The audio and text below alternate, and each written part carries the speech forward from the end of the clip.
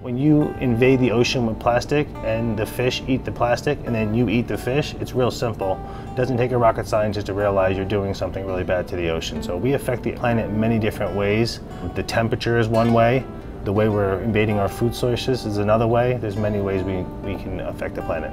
So we want to be able to connect people through social media and through activities like cleanups, activities like movie nights, activities like school programs where they go in and talk to kids about the environment. And we want to continue to raise awareness, because the more people know, then they can affect change through the way they vote and through the way they take care of their environment every day.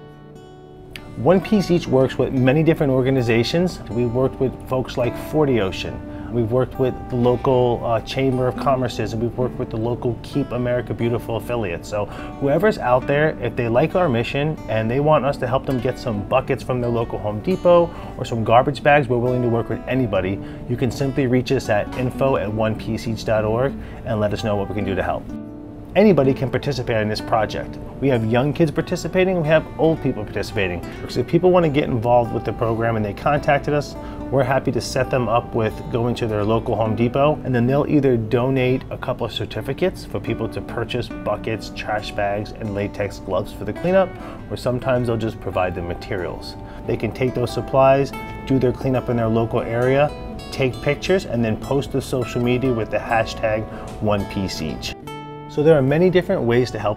We have people that like to host movie nights. So if you have a local movie theater that wants to show an environmental film and you want to invite people to it and do a One Piece Each movie night, that's a great way to get involved. We have people that lead cleanups. We have a young man named Cash Daniels from Knoxville, Tennessee, and he leads river cleanups once a month. He's 9 years old. We have some people that like to do recycling tutorials and do some types of classes that teach people how to be more responsible and use less waste. When we began a couple years ago, we started with a simple hashtag cleanup campaign where we asked people to do a cleanup wherever they were at and simply post to our page with the hashtag #OnePieceEach. We were surprised to get cleanups on that first one from South Africa, Hawaii, Myrtle Beach, South Carolina.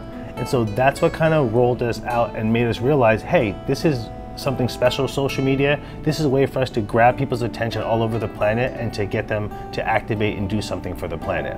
We have cleanup groups in Austria. We have cleanup groups in Thailand. You can clean up anywhere. The entire planet is a mess. So depending on where you're located geographically, if you want to do a cleanup in your area, maybe we can get you supplies and help you out if you're in the US, but if you're outside the US, people source it themselves. So no matter where you're at, if you're not happy with the way people are treating your environment and you want to step up and do something for it, we'll help you organize any way we can. All you really need is a bucket and some garbage bags to throw the stuff away. You can do a beach cleanup or a river cleanup or a cleanup anywhere. If we don't take care of the environment now, there's not going to be anything there for us to enjoy in the future. So we're trying to band people together and work together all as one. What if everybody picked up one piece each? What a difference that can make.